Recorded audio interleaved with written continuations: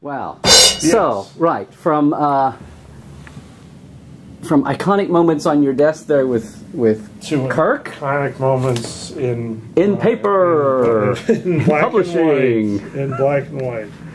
So I know part of the. So congratulations. First Thank you very much. Yeah. So what's been the reaction? We're talking about the autobiography. Let me hear you say it. The Autobiography of James T. Kirk. Right. Edited by David A. Goodman. I'm the editor. Only the bystander. I took his manuscript, I cleaned it up. Sad he died on the Enterprise B, but you know, he tells what a a good shock story. After surviving everything else. Yes, it's hard to believe he didn't somehow survive that. It seems unbelievable. But well, what led you to this editorship? I mean, I know part of the story. Since you chronicled the 150 years. I did the Federation book. Federation First 150 Years, which you did a very nice video of, and Dave Rossi, who I worked with at Star Trek Enterprise, actually came up with the idea for this book, and he suggested it to the people at CBS Consumer Products, and they liked it, and they asked if I wanted to write it. And initially, I wasn't sure. It seemed like autobiography was a tough thing to sort of take on, writing in his voice.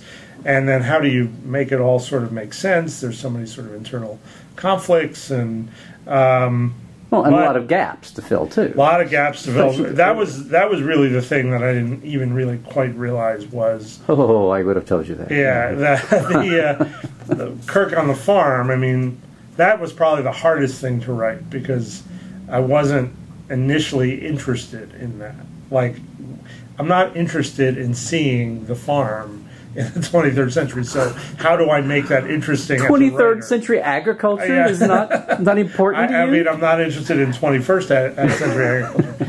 But I did find, I think the thing that I found interesting as I sort of was trying to figure out what the book was figuring out, you know, that we really don't know anything about his parents, and so I did really sort of have free reign to create parents for him that would have influenced him in both conscious and unconscious ways. Right. And the thing that I think that I really hit on that I thought was important for him as a character is his no beach to walk on from Naked Time. That here's a guy who obviously very successful in his career, but not successful in his personal life. Right. And that whatever we want to believe, the fact that he was enjoying jumping into bed with space babes all over the galaxy, the fact was, it was pretty clear he was unhappy about that he felt wistful for love and a relationship, and that maybe this started, without getting too psychoanalytical, maybe this started at home, and that there were conflicts between his mom and dad, and that there was a sense that he came from a bit of a broken home, not a toxic place, but a place where it started out perfect and then it wasn't, which is something I think most of us can relate to. Right. And so that was sort of this jumping off point. And once I came up with that, the farm life and all that stuff sort of fell into place about what was going on emotionally for this kid, Kirk, and how that might have influenced. Yeah, because there's a few chapters there. So did you backfill the growing up years with things specific? I mean, as you approached it, did you?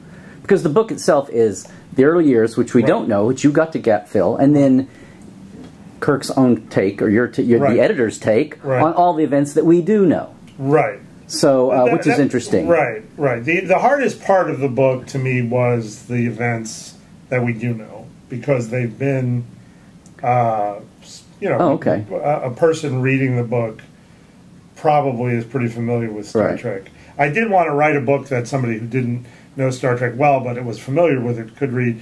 The one extreme example where I felt somebody who tried to read it and couldn't was my sister, who I gave a copy to, and her first question was, okay, so who's McCoy?